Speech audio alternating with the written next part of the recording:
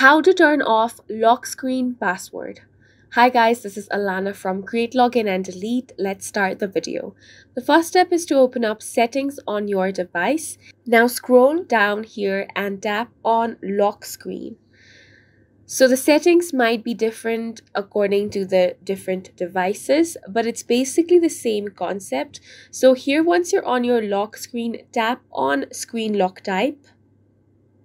Now you might have to enter the security password for that, and once you do that, you're going to find these options here. Now if you are tired of constantly having to put the screen lock password every time you open your device, you can simply turn off the lock screen password.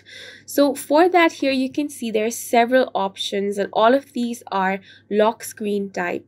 So if you do not want any of these passwords, then the way to turn this off is to tap on the none option.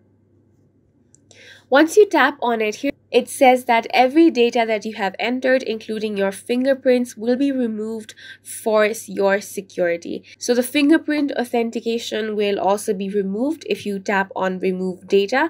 So if you want that, and if you want to turn off any kind of lock screen password, then go ahead and tap on remove data. So once you have tapped on remove data, you will not have to enter any sort of password to unlock your screen, and that is how you can turn off lock screen password. We hope you guys found this video helpful. Please make sure to hit the like button and subscribe for more helpful tutorials.